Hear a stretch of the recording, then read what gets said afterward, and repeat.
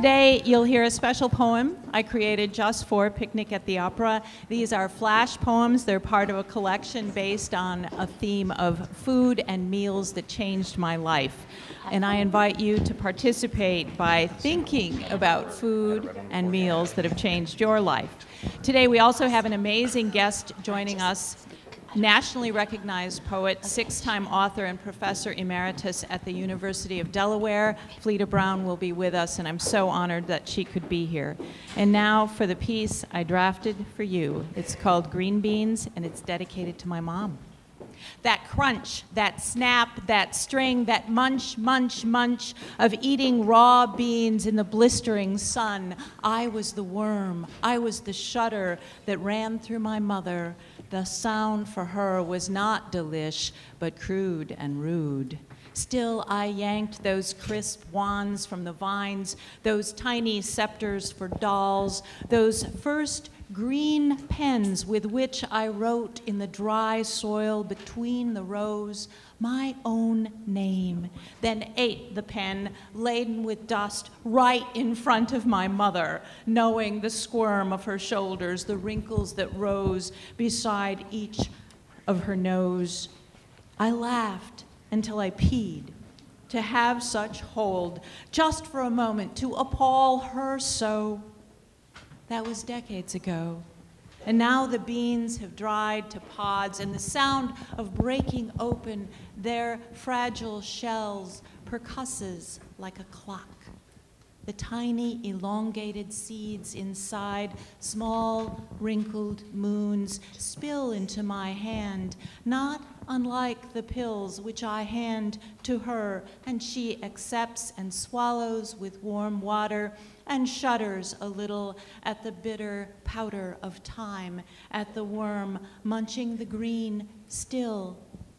But sometimes, when she is feeling well, I bring to her a handful of green beans, and I eat one raw, and she shakes her head and scolds again, and we laugh, and she eats them with me raw and crunchy. After all this, breaking the string together, that jolly green giant time, having lost its power to appall her.